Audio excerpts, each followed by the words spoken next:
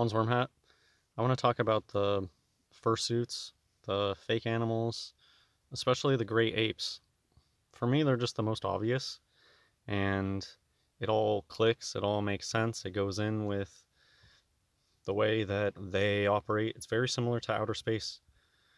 They use cartoons, they use CGI, they use Hollywood magic to make you believe in a fantasy, outer space land.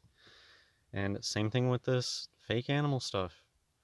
They use Hollywood magic to make you believe in a fantasy, evolution.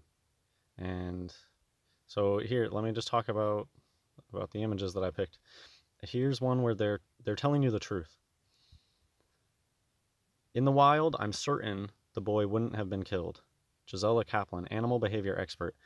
How could somebody be certain that in the wild, the boy with a huge silverback mountain gorilla, how could you be certain that the boy is not going to be killed? Well, this person is flexing. They're showing you that they know the truth, that these are just actors in fursuits. There's no such thing as a wild gorilla that is dangerous. That's how they can be certain that the boy wouldn't have been killed. Gorillas have this gentle giant duality about them.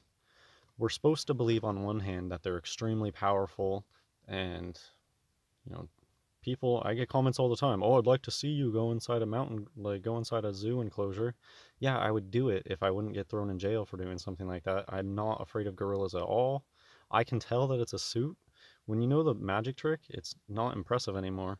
And no, I'm not afraid of gorillas. I would walk right in, not afraid at all. It's embarrassing, this deception. And here you go. Look, they're mocking you. In the wild, I'm certain the boy wouldn't have been killed. How can this person be so certain that the boy wouldn't be killed? Because they understand the truth. These are fursuits. The dodo.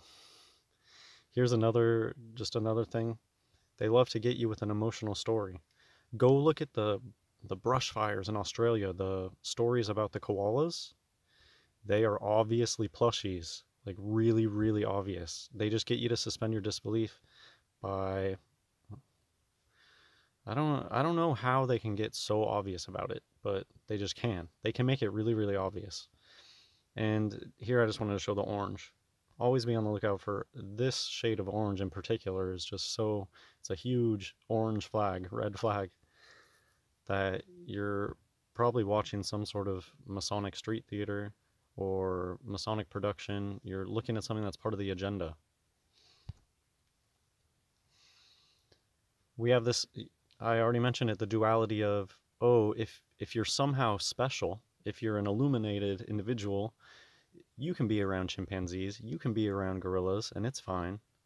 Oh, but they also can rip your face off. They like to sell the two sides of that, where, oh, if you're this super special illuminated individual, then no problem. But the general people, you can't get near one of these things. And they also, I mean, telling people, oh, don't touch it, don't go near it, that's another way to keep their secrets. They get people to be afraid of going near their hoaxes.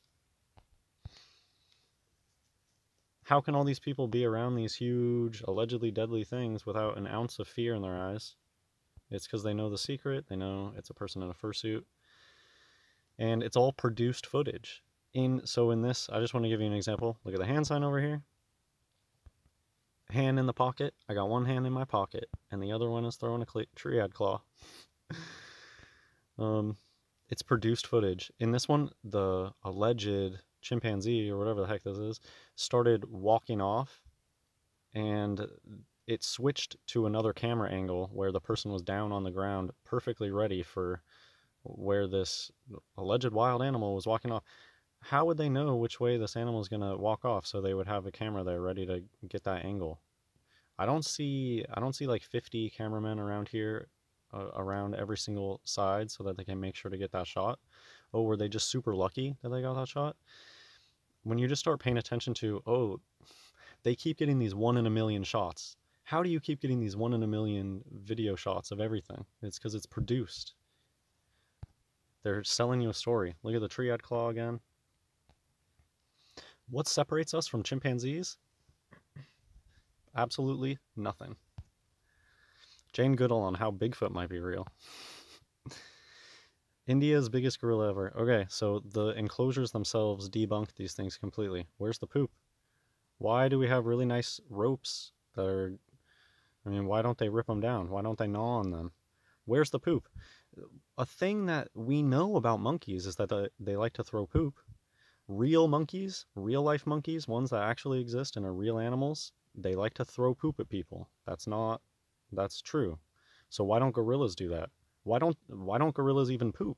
We have a million videos of people watching gorillas at the gorilla enclosure. I mean, it's worth pointing out there's like a meme about watching the gorilla channel. I don't know what that meme's all about, but yeah, gorillas being fursuits, it gets talked about in the media so much, joked about so much. It's a big in joke. A lot of people know this. So many people know that they're fursuits, and it's just a well-kept secret. These people, they get off on being in on these secrets. They don't like to tell people the truth. To them, they prefer to be smug and be in on the joke. This whole earth is a big inside joke. And yeah, there you go. I'm not in the club, and I support telling people the truth. And I think it's really important to tell people this truth in particular, because the reason that these great ape things exist is to bash evolution into people's brains. Oh, you're just a monkey. You're just a monkey. No. Man was made in the image of God. And I hate this hoax just as bad as the outer space one. But these people, they think it's funny, and they get campy with it. They go over the top with it. But they think it's funny. I think it's disgusting. That's why I can never do enough videos on this gorilla hoax, because it's so evil what they do with this. They get people to believe in evolution.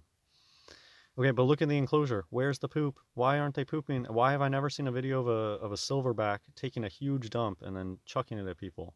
Why doesn't that exist? There's a million videos of these things beating their chests and running around like idiots. And notice how they always beat their chest for the camera. They always beat their chest for the audience. Because it's a play. You're watching a production. They have a script to follow.